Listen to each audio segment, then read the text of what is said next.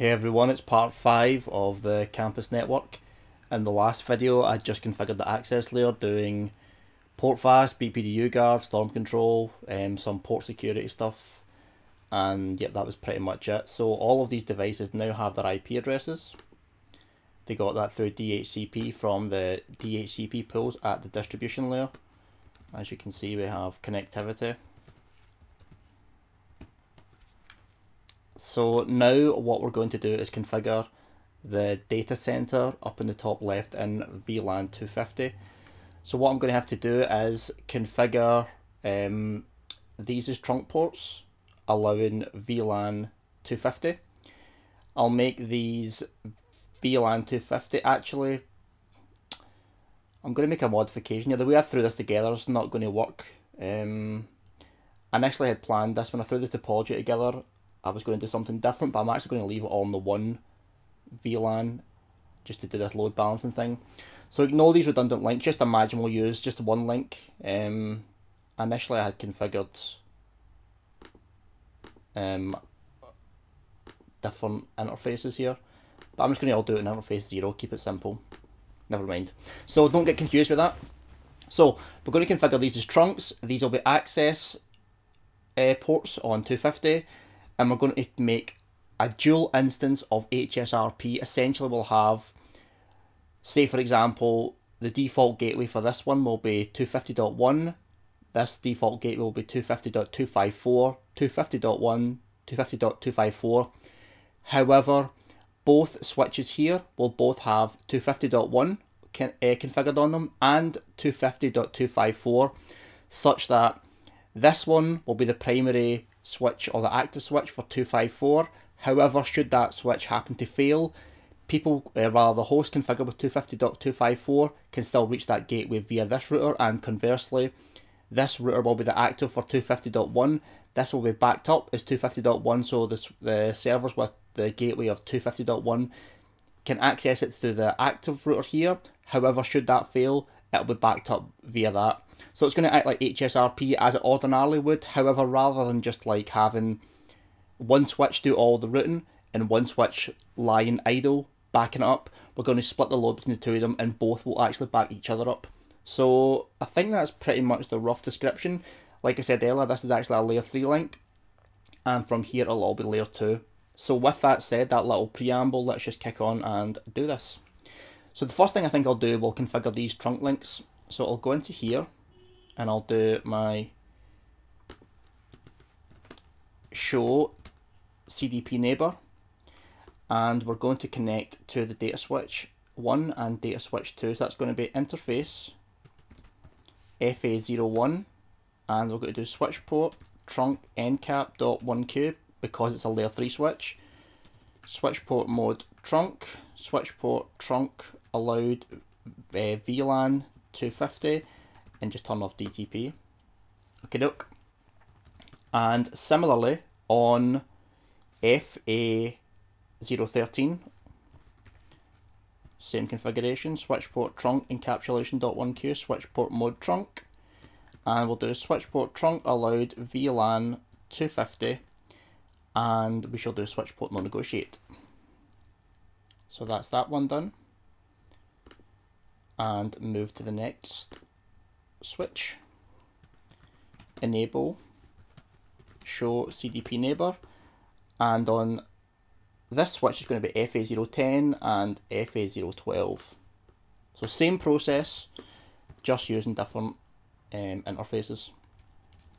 So we'll do FA010 first, interfaces, FA010, and switch port trunk encapsulation.1q, switch port mode trunk, switch port trunk allowed VLAN 250, and switch port no negotiate.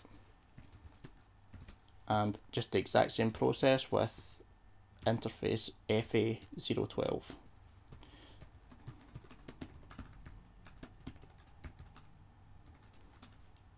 Oh. Allowed VLAN 250. Okay, so that's the trunking. However, you'll notice we'll have the inconsistent ports here. We'll need to go and fix that. So let's do a show CDP neighbor here, and it's FA01 and FA010 on our local interfaces. We don't need to change the encapsulation, excuse me, because it's not a layer 3 switch. Excuse me. And FA010.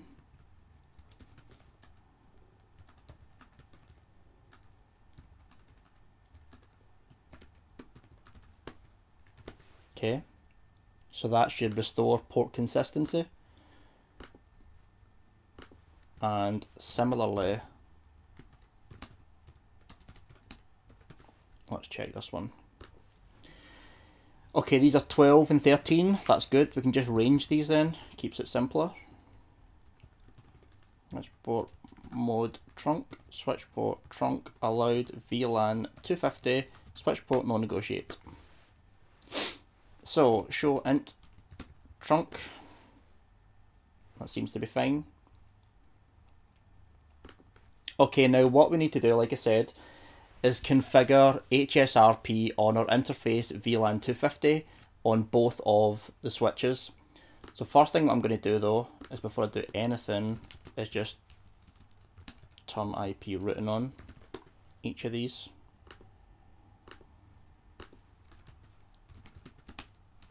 Just so we can have connectivity with the rest of the network when it's all up and done. So before I do anything actually, I'll need to configure the actual physical interfaces, or rather not the physical interfaces, the switched virtual interfaces on the physical switches. So I'll do interface VLAN 250, and for DC1 I will do 250.2, and for DC3 I'll do 250. DC2 will do 250.3, sorry. So IP address, we'll use the second usable address.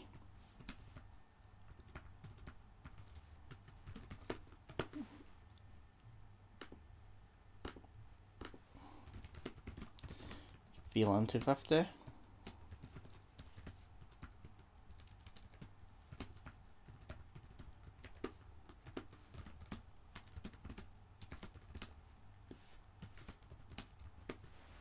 Okay, let's see if we can ping 250.2.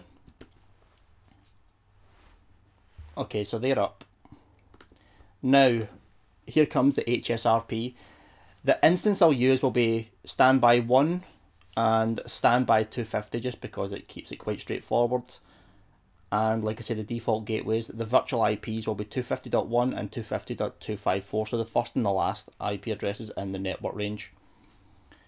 So let's go, we'll do, this one is interface VLAN 250. We'll do standby 1 IP address 250.1, and we'll make this one the active for the first instance, and we'll do conft int VLAN 250 standby 1 IP 192.250.1. Okay, doke. Now, same again here. We're going to take the new instance of 250.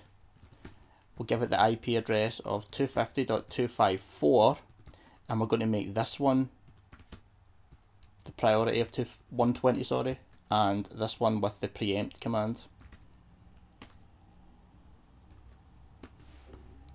Now on DC1, we'll just configure our second instance with just the IP address, because this is not going to be the active one. We don't need to change the priority on this one. Okay, give that a little bit of a second to pop up and just synchronize with each other.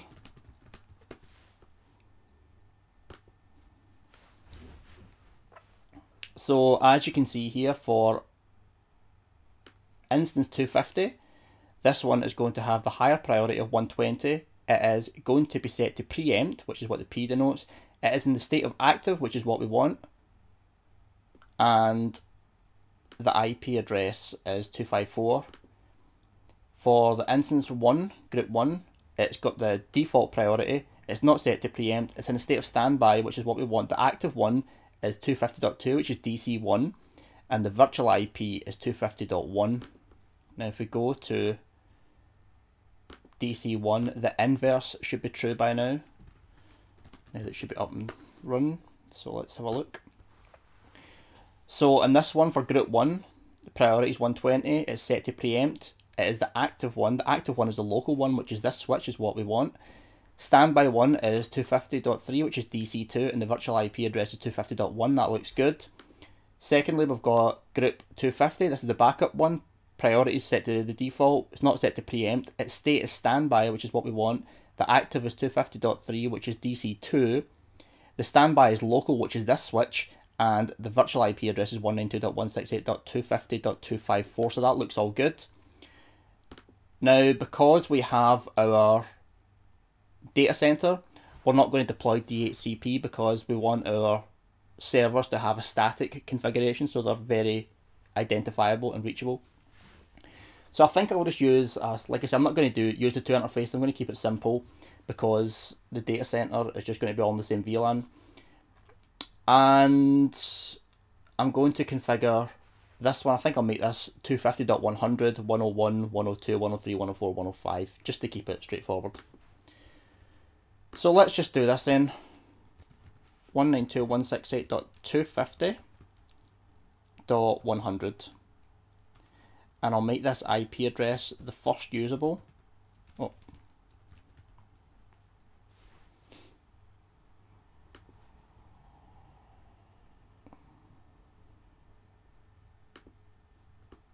Right.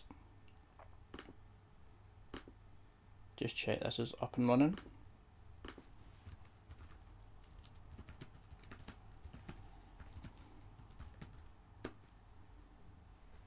Oh no, it's not, because I've not put the actual, I need to put these in access VLAN 250 first. I'll just configure these first, then I'll do that next. So I'll do 192.168.250.101. This one will have the default gateway of the other switch, or the other active switch. Both switches have got the IP addresses on them. Okay.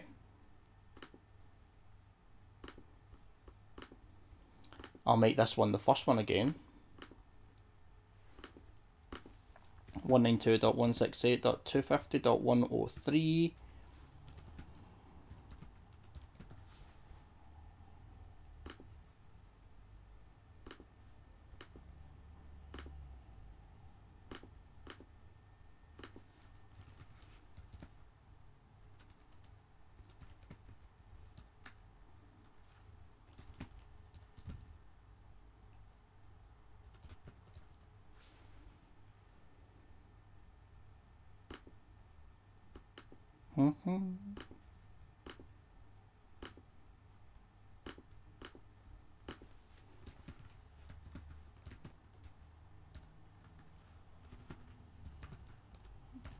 $250.1.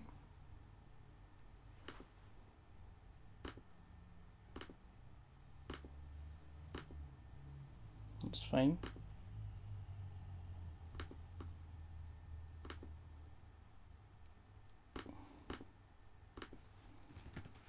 Let's say 250, 106. Was the last one a 101? Oh, sorry, the last one was 250.1, so I'll make this 250.254.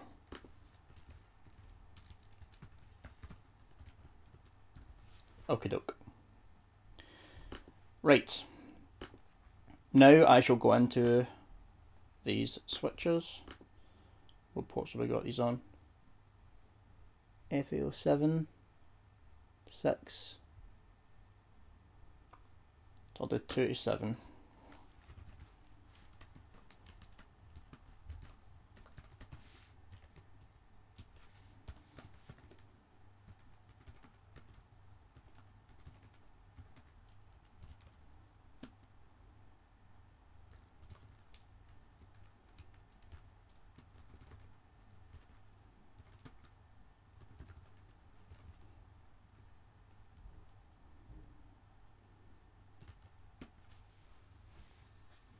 Right. I'll leave port security off just for quickness. and same here, we've got 1. I think that's 1 to 6.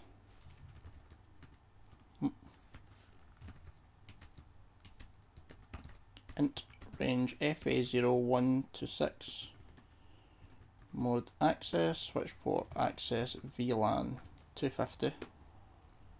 Spanning tree port fast, spanning tree BPDU guard enable, storm. Okay, so actually just what I need to do as well, I'm going to configure spanning tree rapid PVSD.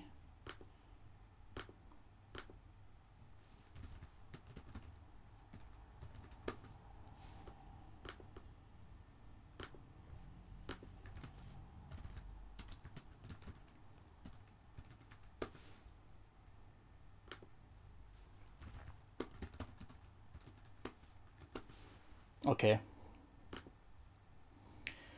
so let's have a look-see.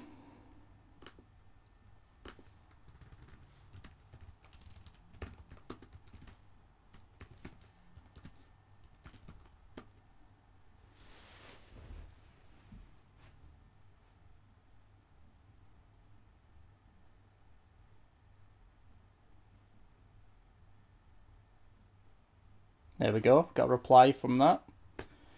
250.1.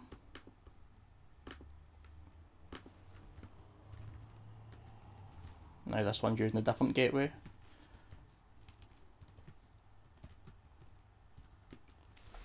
And that one's fine. So like I say, in the case of this, its gateway is 250.1. Both switches have 250.1 configured, so if this one fails or this one fails, there's still a gateway to get out of the network. However, rather than burdening one switch with all of the routing, we've used 2 instances so that we can actually split the load between the 2 of them. So like I say, do show stand brief. We can see that 250.1, this one here,